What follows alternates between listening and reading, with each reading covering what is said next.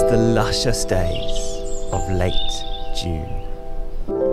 The summer solstice is near, and hugging the towpaths, caressing the country lanes, and nestled in hedgerows everywhere are sweet snow clouds of summer. Join us this week as we share how we bottle these halcyon days with our own elderflower sweet treats and putting our homemade cordial to the ultimate taste test against the shop board. Can you confirm that you can't see anything? I confirm. For those who seek to live deliberately.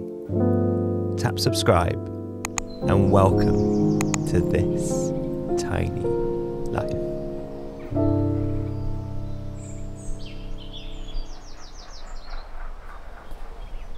It is possibly the most beautiful day of the year so far. It's sunny, it's warm, we've got blue skies, the canal's been really busy with boats tootling past, and I just wish we could do smell-o-vision because the scent from the elderflower is so strong. It's that lovely, sweet, juicy fragrance. We need to pick about 40 to 50 heads today for all the stuff that we're going to be making. So I've made a bit of a start, but there's plenty more to go. You're going to help pick the elderflower? I'm going to scratch first.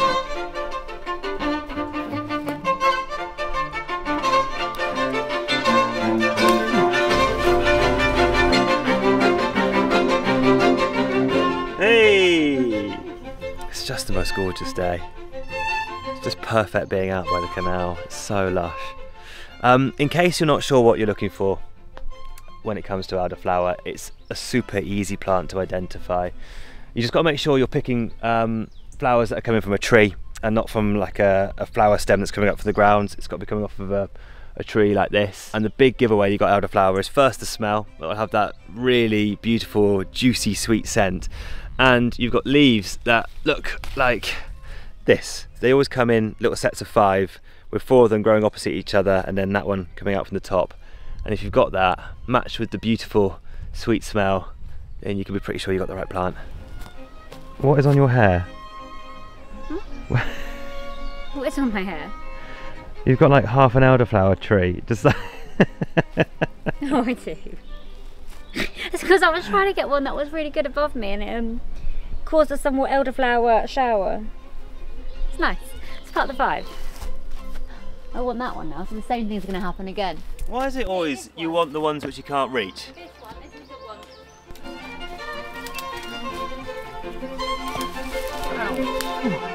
What? You're covered.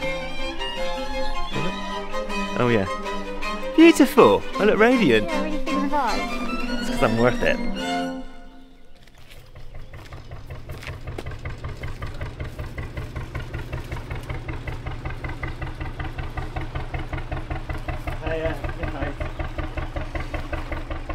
There is all sorts of folklore surrounding the elder tree, which is something that I am not an expert on at all.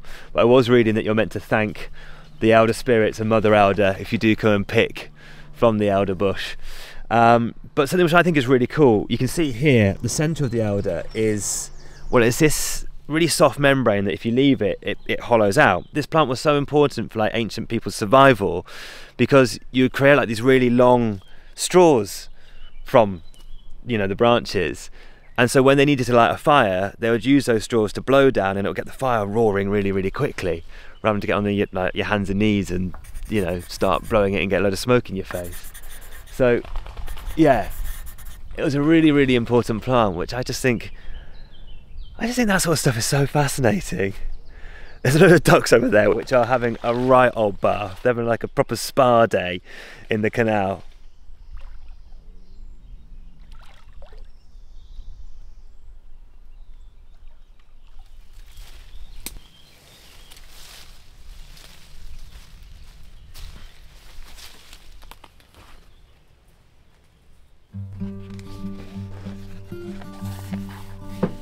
Getting home, it's time to make a start on our elderflower cordial.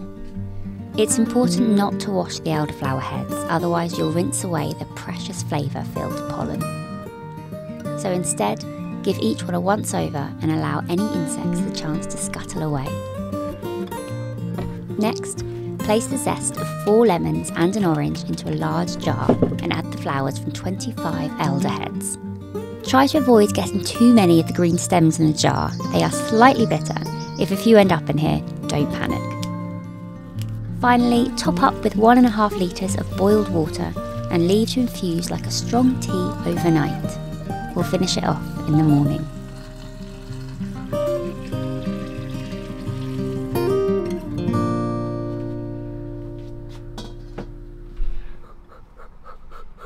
How's it going? Yeah, guess who's just had most of a strawberry? Oh my goodness! Did he eat it? He sort of sucked it, Oh, and I kind of held it, and Joe. he's you know, You had a strawberry. yeah, he's gummed it. Yeah, you gummed your way through a strawberry. Anyway, he keeps grabbing my hand and like, you know, trying to finish it off. So he's had most of it, haven't you? The first phase was like, and then after that, he then got quite into it. So I mean, good taste. Homegrown boat strawberry. homegrown boat strawberry. Right, should we get making the next thing? Huh? Should we get making the next thing? Yeah. You want to come You on want to in? help? I'll get rid of that now. I think that's done. Oh. I'm very excited to get started with this because I absolutely love Turkish delight. Honestly, it's one of my favourite sweets. So I think this is one of those recipes that looks really complicated on the surface, but actually when you get making it, it's not too bad at all. But I am experimenting slightly by not just doing elderflower Turkish delight, I'm doing elderflower and lavender flavour Turkish delight. Should be a nice little summery, floral festival of floral summerliness.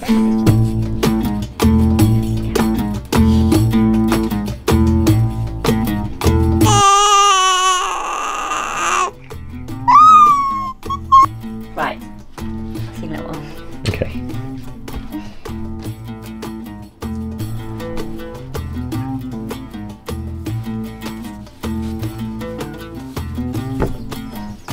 Really what we've made here is a giant tea bag with the elderflower and the lavender all wrapped up in this little package, and this is how we're going to infuse their flavour into the Turkish delight. So now we've got that ready, we're going to heat 300 ml worth of water in a large saucepan with 700 grams of sugar. I know that sounds like a lot, but this is a sweet treat, plus the juice of 2 lemons. So we're going to heat that gently, dissolve all of that sugar, and then bring it up to a temperature of 120 degrees Celsius.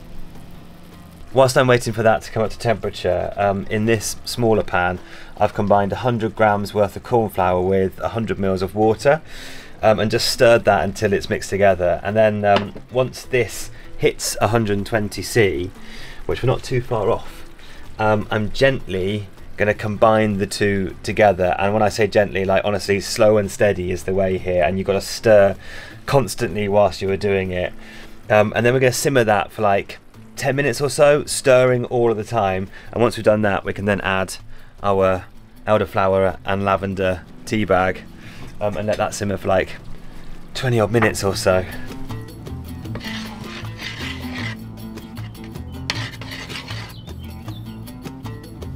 Keep the mixture simmering until it reaches a golden amber colour. You're then ready to pour it into a tray lined with lightly oiled baking paper. And don't do what I did, which was to experiment with these silicone ice cube trays. They were all I had to hand, and the Turkish delight did not want to come out of them. Leave it overnight to set, and the next day cut into small cubes and dust lightly with corn flour. I'm just going to go with this outside.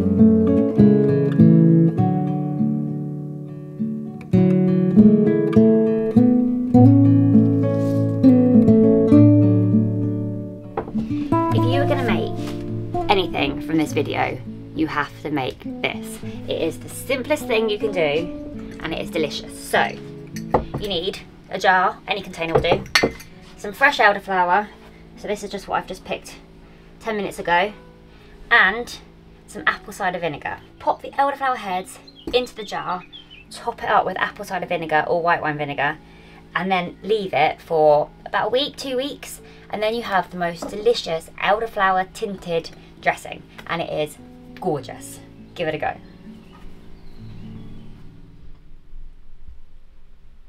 Right, next, let's finish off the cordial. I'm really excited because today we're going to put our cordial to the test against the supermarket cordial to see if ours is any better. Now, I'm hoping that we win, but who knows? We're going to do a blind test and we'll see. Really, really simple. The rest of the cordial recipe just means that you need to juice the fruit that we zested yesterday, so 4 lemons and 1 orange, and you add that to a pan with the strained infusion that we did yesterday of the zest and elderflower heads. So that water, the juice of these fruits, and then you add 1 kilogram of sugar. Gently heat it up and then simmer it for a few minutes until all of the sugar is fully dissolved. And that is it. You then pour it whilst it's hot into sterilised bottles, pop the lids on them, and voila, cordial.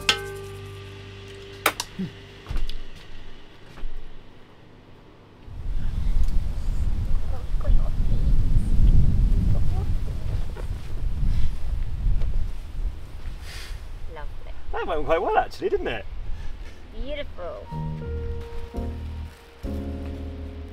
They look beautiful. Yeah, they've kind of like gone, because they've got warm. Because it's a very hot day. Because it's a really hot day, so they've kind of like relaxed a little bit. But I did have a couple when I was getting them out, and yeah. Oh well, yeah? Can I dig in? Yeah, give it a go. See what you think. Mmm. That is so elderflowery. Yeah? And lavendery. It's kind of soft and chewy. It's soft and chewy, it's like pillowy. Mm. Such good flavour, really strong. What a success. How much sugar is in each square? You don't want to know. It is seriously difficult to resist eating all of these. They're so good. But we do have the ultimate battle of the cordials to go. So to make this fair, we're going to do a blind taste test. So Gabby, I'm going to pop this blindfold on you. Right. And then I'll go and get the cordials and we'll see if we can decipher which one's which. Which one's better? That's the one. Right, sit back. Why is it so your face. How do you do this? Ponytail stays there, Yeah. go around my eyes and you tie it above my hair. Alright, someone's got experience. Where do I tie Not it? my nose. Above my hair, above my hair. Oh god, I just did it myself. It's really unbelievable. Can you confirm that you can't see anything? I confirm I cannot see anything. Did you see that? No, but I felt it. She's definitely blindfolded. Right, I'll go and get the stuff. Okay. So this is the plan. We're going to put Gabby's homemade cordial up against this one, which is about £4.20 odd a bottle. And I'm going to try and make sure that everything is kept the same. So I'm going to do 2 shots of each cordial and then top the glasses up basically to the brim with some of this fizzy water. And hopefully that should make it all a fair test.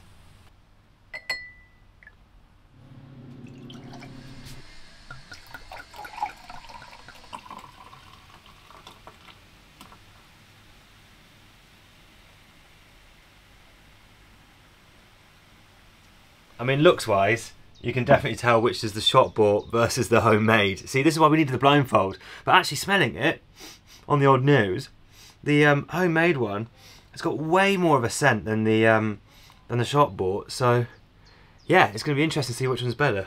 Let's go put it to the taste test. Oh, good. It's very it's so dark I could just go to sleep. Number 1. I know you're near. Did you hear me? No. Oh, okay, good. Right. No, I said I know you're near. But Right, here you go.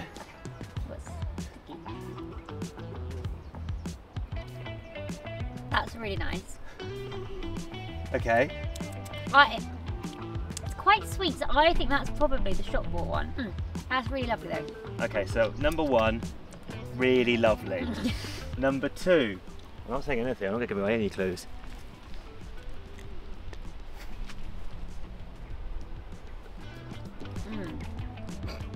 That's a lot nicer. Hope that's fine.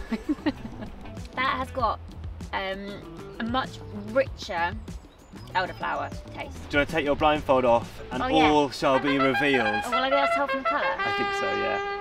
Yay! Oh my god, that colour difference is ridiculous. Isn't it? So yeah, homemade, you said instantly, way more flavour Oh my than the goodness. shop bought, which you said was lovely but just really sweet. Yeah, really sweet. The shop bought is just sugary, whereas that's actually got elderflower flavour and like so much more intense. That's great doing it blindfolded. Goodness of that though. Can you imagine if it had come out the other way around? How awkward that would have been. Oh, so make your own elderflower cordial. Oh my gosh, that's great. Shall we do the Joe test? See which one Joe goes for first? Oh, the shop. Yeah, that's a shop bought one. Yeah, shop bought. I'm gonna have to teach you out that. I've got no idea if we managed to film that or not, but an otter just came out of the reeds opposite over there. I went for a tiny little swim in the canal and then just disappeared back into the bush.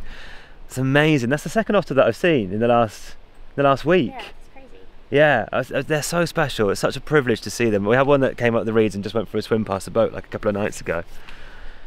Yeah, amazing. Anyway, that's probably it for this week's video. Thank you so much for watching. If you fancy giving any of these elderflower recipes a go, then I will pop them all up on our website, and the link for that is down below in the description. And please do let us know if you do give them a try. And if you enjoyed this video, please do give it a thumbs up and maybe tap the subscribe button, because it really helps us out. It really helps our channel. And if you fancy buying us a coffee, then that would be very kind. The link for how to do that again is down below in the description. But yeah, thank you for watching, and we'll see you next time. Bye.